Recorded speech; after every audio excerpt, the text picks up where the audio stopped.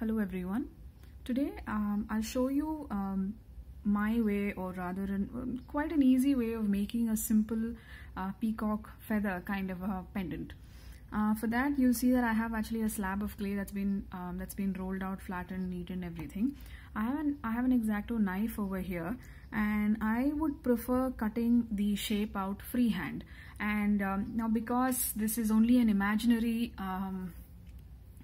I'm not trying to replicate exactly how it looks. It's a little bit of imagination and a little bit and you take a little bit of a cue from the actual bird.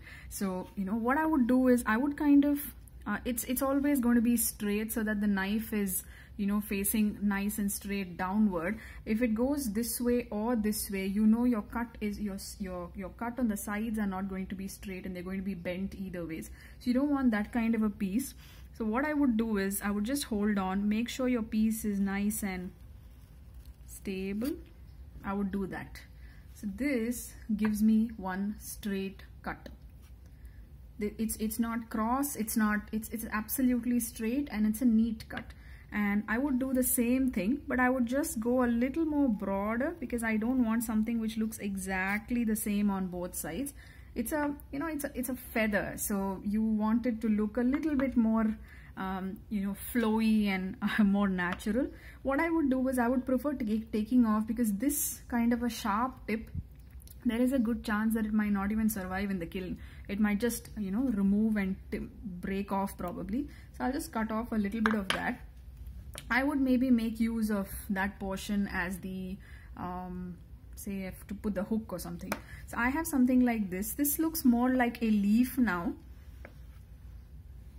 but in my opinion, I would still pull it off as a feather. So once that's done, I would just go on with the knife and just flatten it again before I start working on this. If you see, I think I really like the shape, because it's got a very natural free flow, and every time I cut it, obviously it comes out different. So that's the beauty of it. So I have something like this that's ready. It's almost a very flowy, neat cut piece over here. Now obviously I would want to change the entire texture of the piece, starting from the center, obviously. Now if I consider this as the base, I would start from here and move on this way. So that's exactly what I'm going to do, because I'm going to put the hook over here. So if you see that there is a line that's formed there. Now I'm not going to be looking for very close lines or something like that. I'm just going to go on to put lines like this.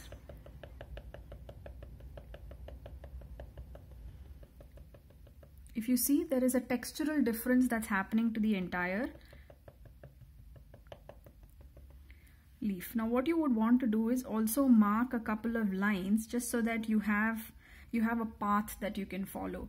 Otherwise what will happen is this might just keep going here and here and here, and you might just lose track of where the lines are kind of going.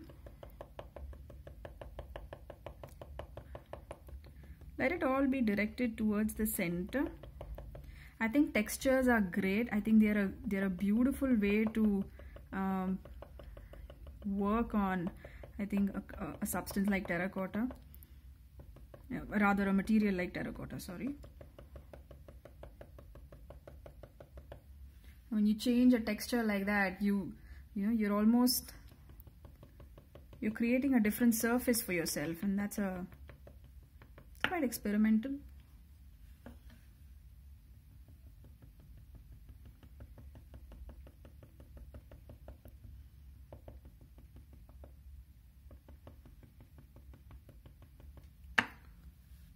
Nice, isn't it? You see this, how this particular texture is.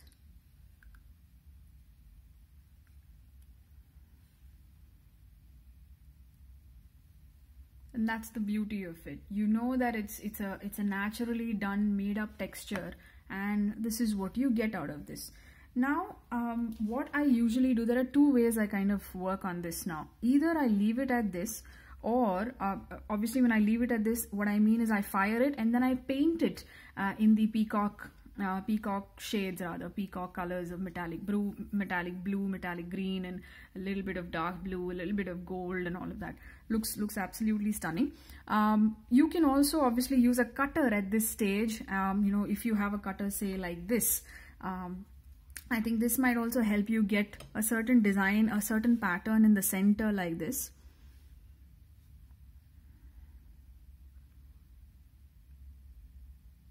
Just place it in the lap.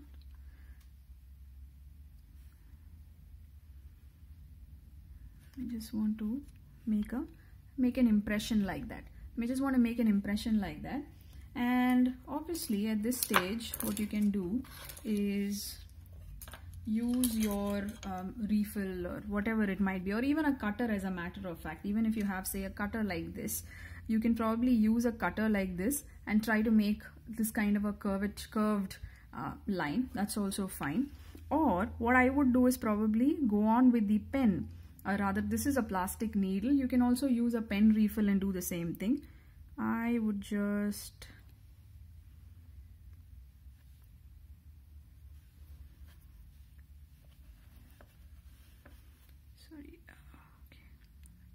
we would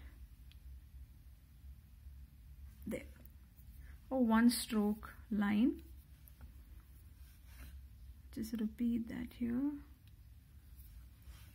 You'll have something like this. Now, obviously, you know, the line over here can basically go a little bit more, look a little bit more blended, and I would prefer doing something like this. More like, you know, dots, giving it a little bit more of an ornamental kind of an feel.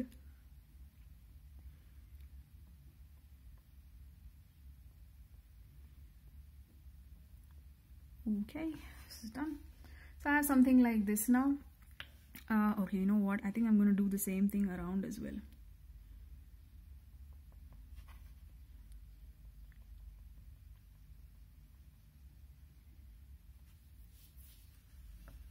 It gives a really you know, very nice unique effect. You can do the same thing with your ballpoint pen refill as well. This is just a plastic needle I have here. So that's that. And those are the textures that you can basically work with. So what I've done over here, just to start off with, is I've given a freehand cut. I have then textured the whole thing with the help of a knife.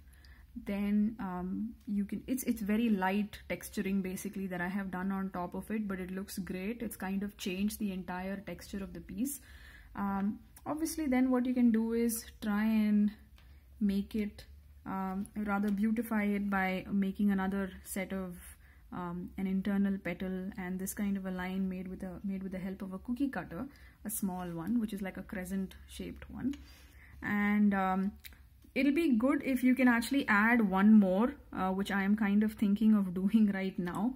Let's see if I am able to. Just that I won't be able to join this line because there's very little space between here. So what I would do is I'd probably go somewhere here. Just a light line first because I need to see if it's going to look good. I think it's going to look good. So what I'll do is I'll just make it a little bit more deeper. As I'm doing this, you'll see that I'm actually removing clay from the top surface. So just make sure you're constantly cleaning off that. Sorry. Because you don't want shabby work on your piece. So just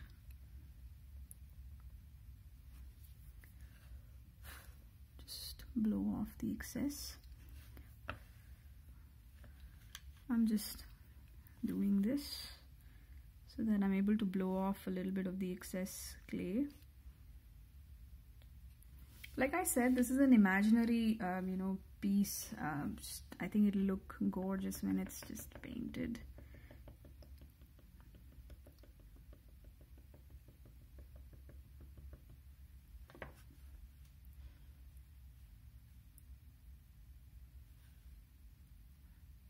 Isn't that simple and really nice?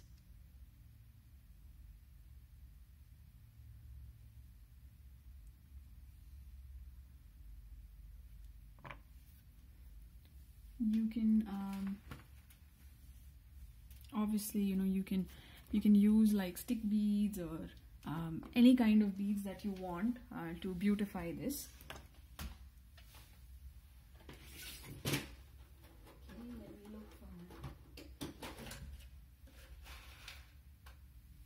I have some stick beads here.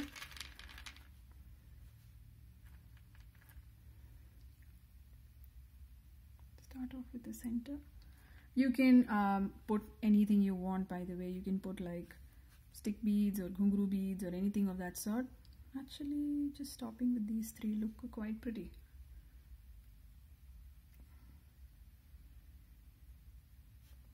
Just cut out a U-pin as well.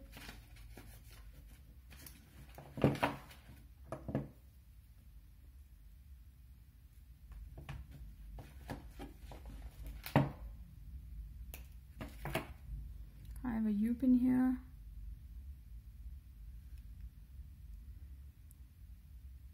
Make sure it's in and there.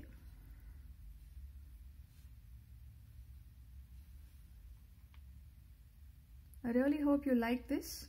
It's a simple way to make a peacock kind of a feather. What would ultimately look very pretty once it's painted. So give it a shot, everyone. Hope you like it. If yes, please like the video and subscribe to our YouTube channel. Thank you so much for watching, everyone. Thank you.